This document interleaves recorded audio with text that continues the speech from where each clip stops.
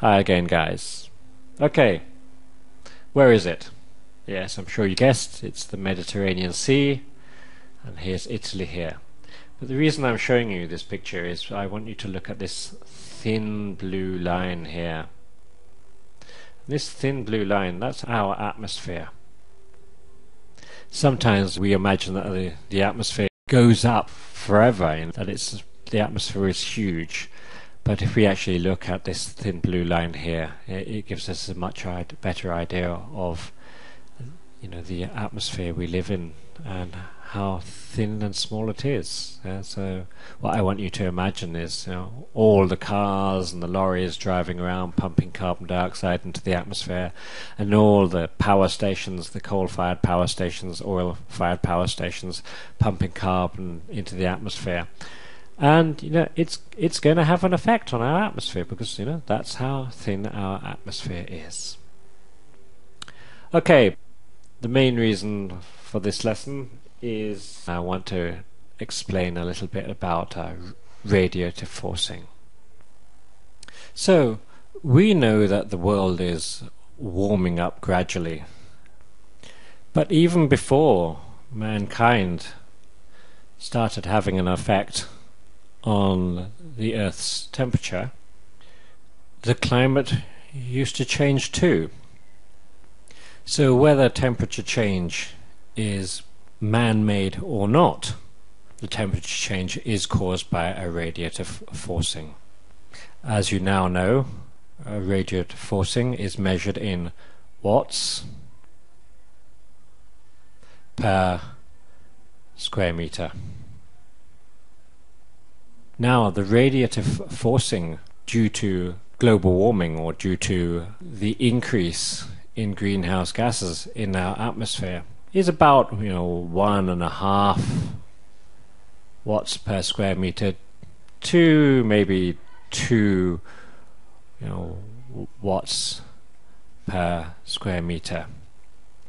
So how much is 1.5 or 2 watts?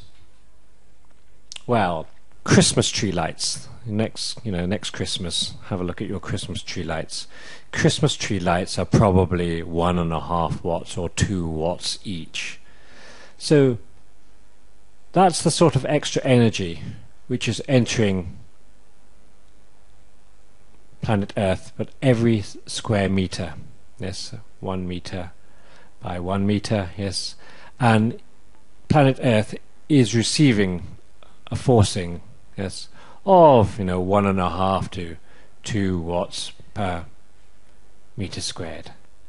So it may not sound a lot, but when you think how many square meters there are over the whole of planet Earth, you can imagine that's rather a lot of energy entering planet Earth and heating it up due to the increase in greenhouse gases, due to gases like carbon dioxide and methane, tropospheric ozone, nitrous oxide, HFCs, etc. But this lesson we're just going to be concentrating on carbon dioxide.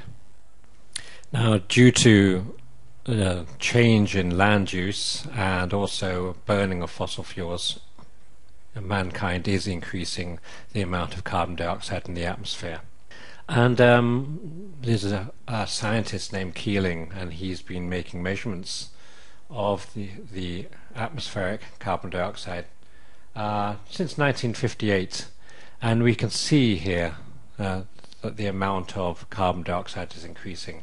On the left of the graph, it's parts per million, and on the bottom of the graph we get the dates, and it's January of each year.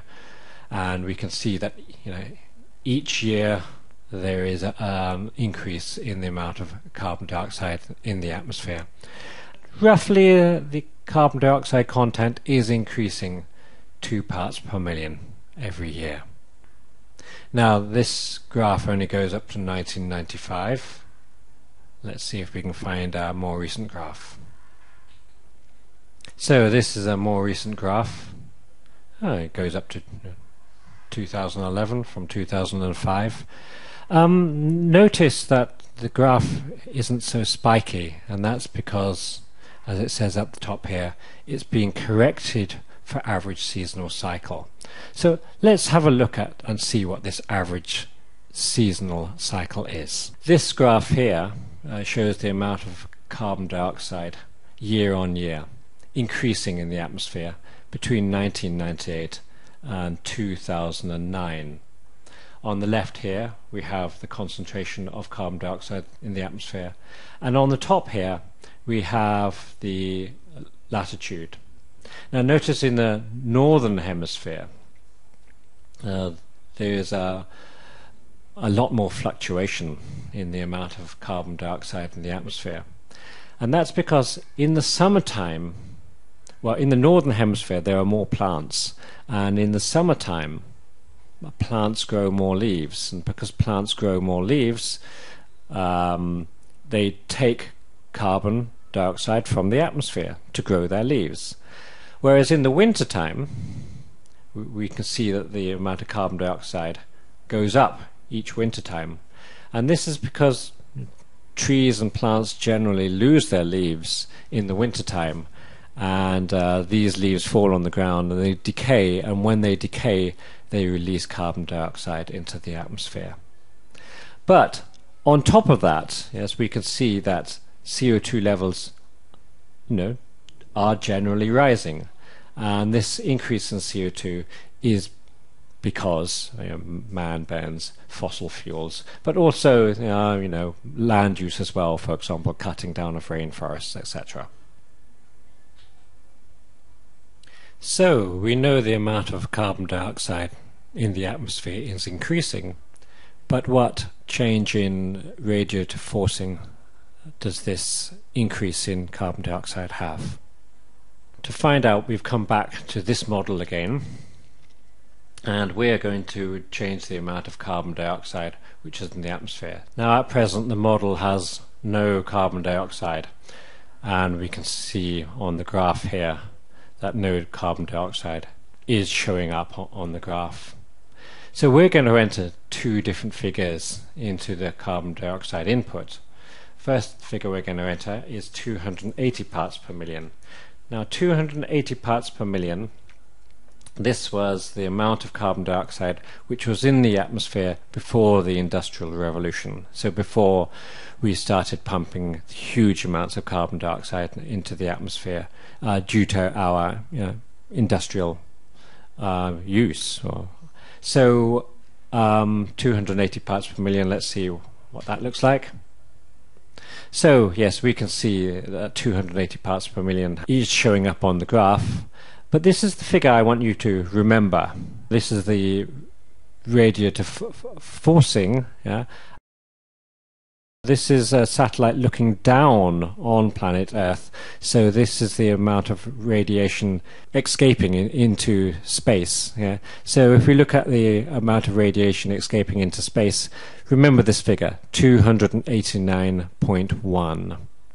So let's compare that with how much carbon dioxide is in the atmosphere today, and the amount of carbon dioxide in the atmosphere today 2011 is 390 parts per million. So let's enter that in. So even though you can't see very much of a difference in the shape of the graph, but if you look at the change in radiative forcing, we now have 287.7. So that's a difference of 1.5 watts. So we know that there's been a change in radiative forcing of about 1.5 watts, and this 1.5 watts is what is heating planet Earth. This is what is actually causing the global warming. Well, at least part of it anyway, and I'll explain that a little bit more later. So this table here, if you look at the top here, it shows that anthropogenic radiative forcing of 1.5, just over 1.5 watts per meter squared. When I say anthropogenic, there's the word anthropogenic, what that means is it's man-made. So we're talking about man-made CO2 here, not natural CO2. Now, as I said before, there are many things which can cause radiative forcing, and this graph really shows the different radiative forcings which are affecting planet Earth. And we get the anthropogenic radiative forcings, which are the man-made radiative forcings, and we get the natural radiative forcings. So we just had a look at carbon dioxide there. At the bottom here it shows the radiative forcing. It can be negative or positive. If it's positive, it means it's heating planet Earth. If it's negative, it means it's cooling planet Earth. So we know that CO2 gives us just over 1.5 watts per square meter. Let's look at a few others as well. The other greenhouse gases in the atmosphere, methane, nitrous oxide, HFCs, halocarbons, when we add them all together, they give an additional 1 watt per square meter of radiative forcing. Ozone, the ozone in the troposphere, also heats planet Earth a little bit. Nearly, well, maybe about 0.3 or 0.4 watts per square meter. But the ozone in the stratosphere actually cools planet Earth a little bit, and I'll explain that in another video. Here we have stratospheric water from carbon dioxide. I'll explain that later. Surface albedo, how reflective the land is. Snow, for example, reflects carbon dioxide, but black carbon on snow, yes, that will increase the radiative forcing and heat the planet a little bit. I'll explain that later as well. Now, aerosols are things which are put into the atmosphere by pollution, really. Little sulfur particles or polluting particles. And very often these polluting particles, they reflect the sunlight. And because they reflect the sunlight, they actually have a cooling effect. And then over the last few years, there has been an increase in the amount of solar irradiance, so the sun has got slightly hotter. We've shown that here. But when you add it all up, yes, the negatives and the positives, we can see that there's a total net anthropogenic change of just over 1.5 watts per meter squared. And that 1.5 watts per meter squared, if you were to multiply that by the total area of the Earth, that would be a lot of extra energy coming into planet Earth, and that's what's causing planet Earth to warm up. Next lesson, I hope to look at how we know that this carbon dioxide here is actually anthropogenic, that it is actually created by man. Okay, finally I just want to leave you with this short clip which shows sources of CO2 or greenhouse gas emissions over the United States. See you next video.